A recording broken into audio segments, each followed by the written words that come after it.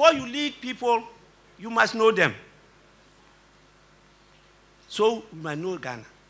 Ghana can never develop until we become one nation. Mark it. When you are talking about multi-party democracy, you are talking about rule of law. And if the law is applied only among a certain class of people, that is rule of man. That's not rule of law. And you cannot develop. When I see that you are discriminating against me, there's fire burning in me, and it will explode one day. But you cannot develop me until I decide that I want to develop. That is human nature. And so for us to be able to develop Ghana, Ghanaians need to respect each other. We need to know each other as brothers and sisters. We are not enemies. We are not from a different country. We are all from Ghana. Nkrumah managed to lead CPP.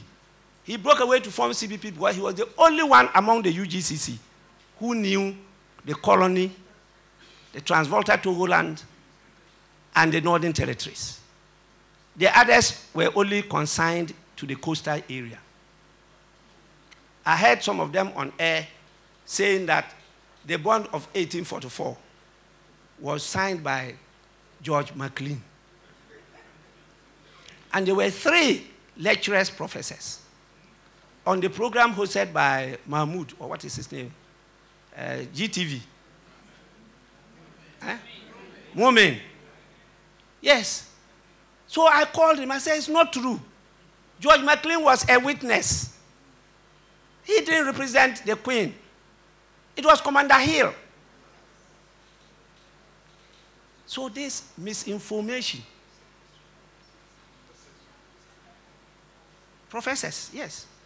Please, I'm not attacking professors. I'm just saying they erred. And we need to correct it, and correct it timely.